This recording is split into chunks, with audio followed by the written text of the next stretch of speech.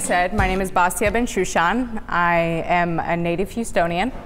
I'm a mother of 3, and I'm the founder and CEO of a digital marketing agency called Pink Cilantro.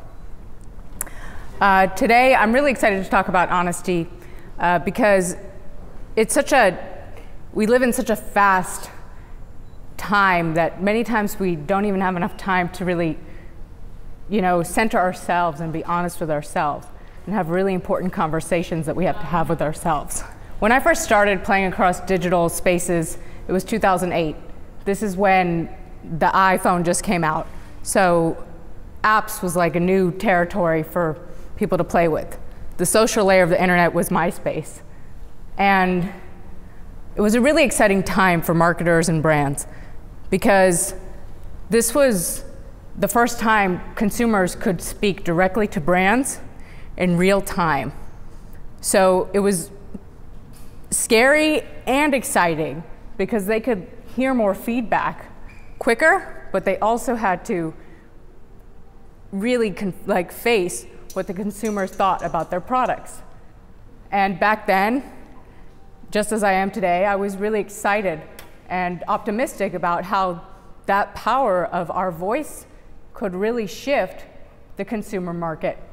Fast forward to 2018, what we've seen with the social layer of the internet is people use this space to express themselves to the fullest. Now, without having to physically be present, you can express yourself in sort of a fantasized way. And we're seeing amazing connections between human beings. When Harvey hit, it was just emotionally moving to see how many people came together to help each other out.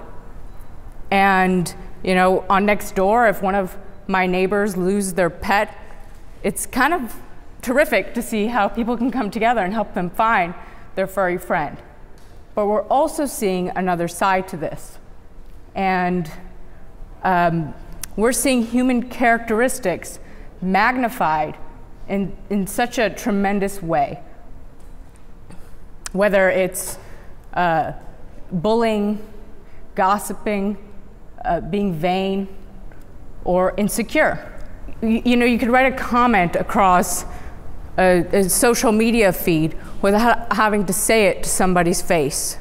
And we're seeing people say things that they wouldn't really dare to say to somebody face to face. Or we're seeing boys and girls feel very insecure because they're scrolling through perfectly manicured feeds. And we're seeing this ability for people to just sit back and create this fantasy life of who they are versus really take this time to be present physically with themselves. And it's not necessarily a bad thing, it just is what it is. It's the nature of the beast. Social media and the internet provides such a connection. We are a global society because of this tool. For me, we live in the greatest times ever. That said, it could seem daunting, all of this noise, that somebody can create something that is false, a false reality, with themselves and others around them. That said, what I've learned is the only thing you can really work on is your own station. You can't change somebody else's perception or choices. So with that, let's dive in. Today I'm going to walk you through the value of practicing extreme honesty.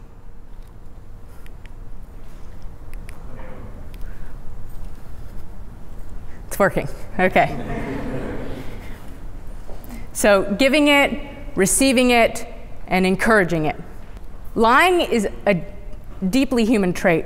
There's facts and stats out there that show that most of us lie to ourselves and others around us.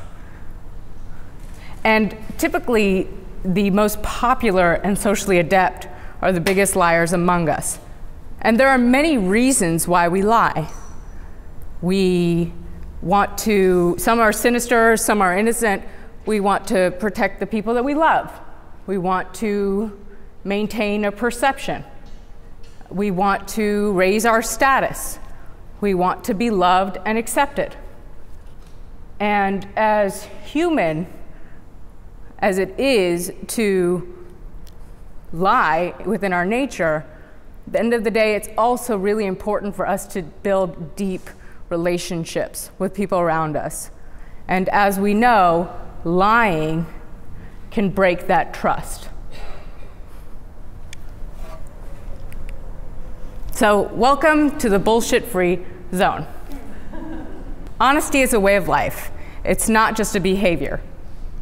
And it's not just about telling the truth either. It's about living a full and meaningful life. And telling the truth in a way that friends, family, and community will hear it and benefit from it.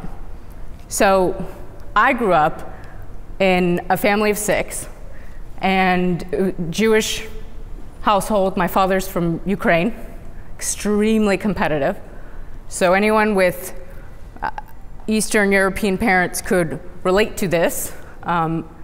Constructive criticism was a gift. It was something that comforted you. There was no sugarcoating because there was always, and I still am wired this way. There's always so much to do, and I can get emotional thinking about this, and so much to give, and so much to achieve that, like, why slow down and acknowledge what you're doing that's great? But I know that's not the healthiest mindset. I just can't help it. So naturally, when I started to build my company and my team, this need to just really perform at our peak, I didn't see that giving feedback on what to improve on, like just straight from the hip, that's how I grew up, put so much pressure on my team. I didn't realize that I wasn't approaching our growth in a way that was sustainable. And I really didn't sugarcoat. When somebody put a design in front of me, I just really broke it down as I said, this is how we could be the best. That said, one day, one of my team members walked into my office and they said, we really love the projects we get to work on here, but the way that your drive is not the way that our drive is, and this pressure is wearing us down. And I was so blind. I just, you know, sometimes you can't see outside your own bottle. This is who I am. And I just was kind of hurt. Like, why didn't anyone confront me?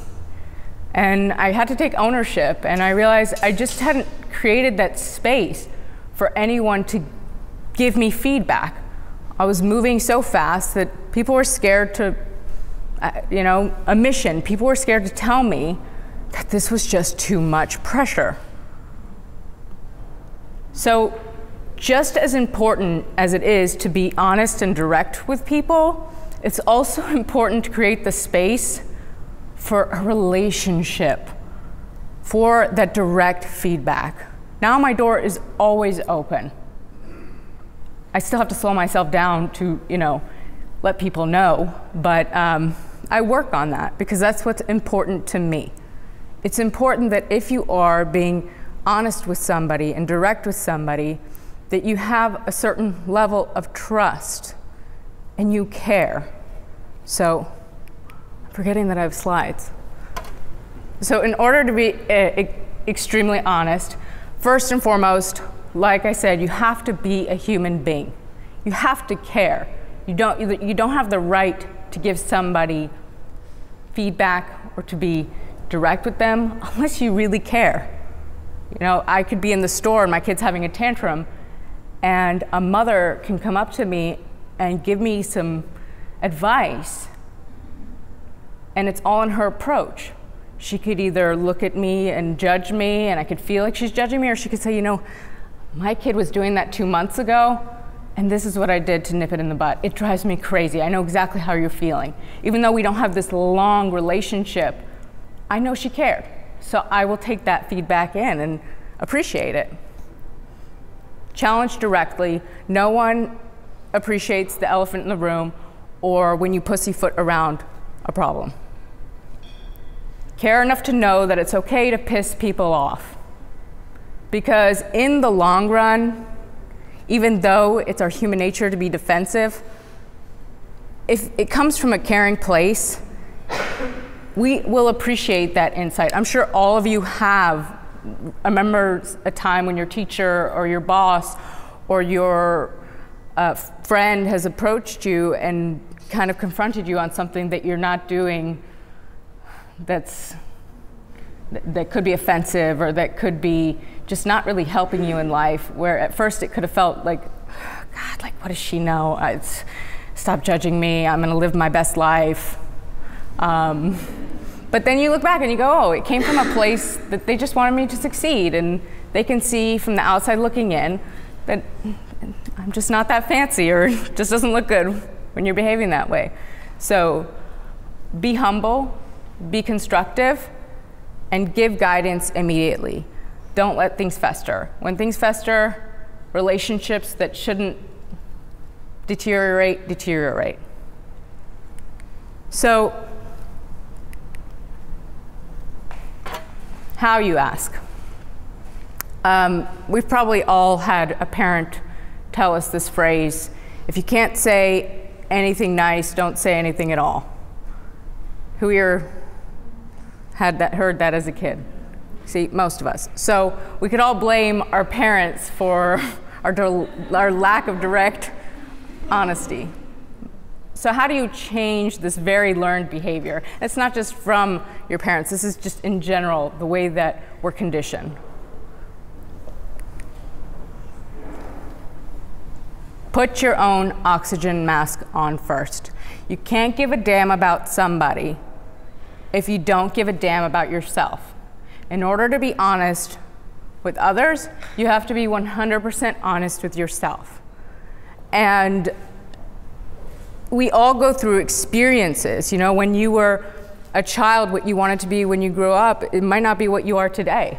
And you could be very happy with what you're doing today.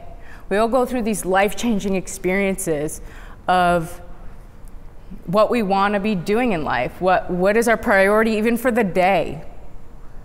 So be honest with yourself first, then you can be honest with others.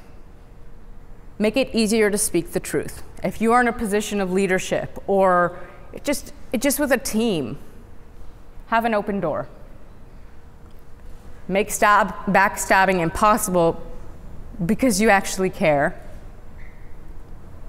The worst thing is in the office setting or in a school setting is when somebody's doing something that's just kind of holding everyone back and everyone just gossips behind their back. That's not helpful or beneficial, and it's really harmful for your own personal soul.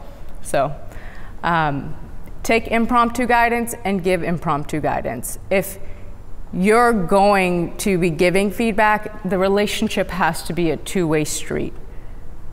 As a leader, I'm always looking to improve, and we all know that nobody's perfect. We all have our fair share of wrongdoings, or times when you're kind of not really thinking about others, you're thinking about yourself and what's going on. You can't really feel what others are going through around you. It's so important for us to stop and prompt each other to acknowledge that we're not just in this for ourselves. We all have effect on each other. A good example from my office, we had this summer intern, and she was really smart. She wore these really low tops, and it was extremely distracting. So the team avoided bringing her to client meetings. And that was actually what she specifically wanted to get out of her internship. And it's really important for myself and us as a team to really have these interns come out with what they intended to come out with when they sign up. And people would talk about it behind her back, and nobody really had the courage to confront her. So finally, one of the team members came up to me and said, you know, we just have to cut her internship short. She's getting in the way of the rest of the team. It's extremely distracting. And I said, don't worry, I'll take care of it. So I pulled Brittany aside. I said, hey, can we talk for a second? You know, you wear these really low tops and you could see a lot of cleavage. I really want that when people look at you, they see how smart you are and what a great asset you are for the team, and not something else. What do you think? What are your thoughts? And she says, she got really defensive. Of course, that's our knee-jerk reaction. But then she let it sink in, and she was thankful because she saw that it came from a caring place.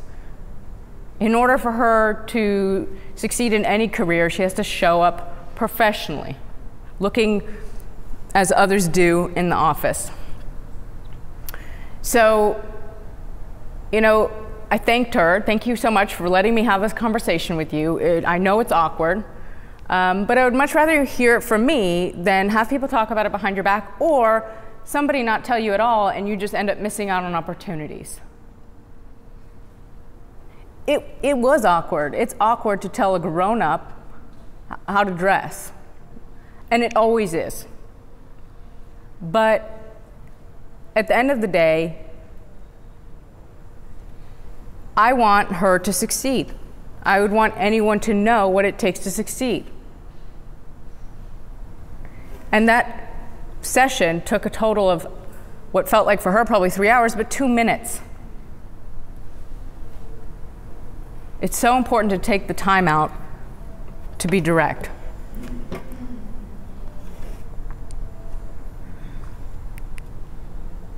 So, again, how do we do this? It's not natural for us to put ourselves in the setting where it's awkward. People are defensive. And many times when we give feedback, because we don't really know how to do it and we don't do it all the time, we come across very aggressive. It comes across very judgmental. So practice makes perfect. Be relentlessly insistent on showing up your fullest at work, at home, with everything that you do. When you come to work, bring your best. When you go home, bring your best. I'm of the mindset either you show up or you don't come at all. Life is not some like zero-sum game. I don't believe in this work-life balance. It all comes together. This is your life. So if you need 8 hours of sleep, it shouldn't come at the expense of your family or your team. It's important for you to know what you need to be balanced or to show up and get done what you intend to get done. To accomplish anything in life, you have to put in the work.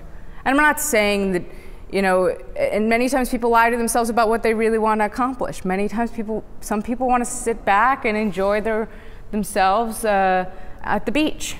So you could easily make your goals. I'm going to work for 5 years, save everything up in the bank, and move to some South American village and spend $5 a day on my life. And this will be what I really want to do in life. And then they might wake up after 2 months and go, oh, I've changed my mind. But, you know, to accomplish anything, even that, you have to put in the work. Leave the job that you are complaining about. Or change your perspective on what it's going to take to accomplish your goals.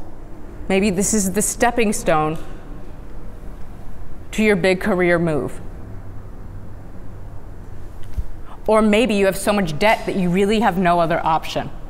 Change your perspective, you need it. No one gets a free pass. Being direct with ourselves and others, it doesn't come naturally. So practice makes perfect. Don't be the mom that tells their kid that they're good at something when they suck at it. Because when they grow up and they have to pay some bills, they realize they're not going to be the next Mark Zuckerberg, and they're not going to be the next Taylor Swift. That's just like a big bomb on their head. So the truth hurts, but bruised egos are much better than the alternative. Regret, selling yourself short, wasted efforts, missed deadlines, mediocrity, resentment that festers. Nobody needs that energy. Because at the end of the day, we're here to build each other up and hopefully leave a positive impact on the world around us. Thank you.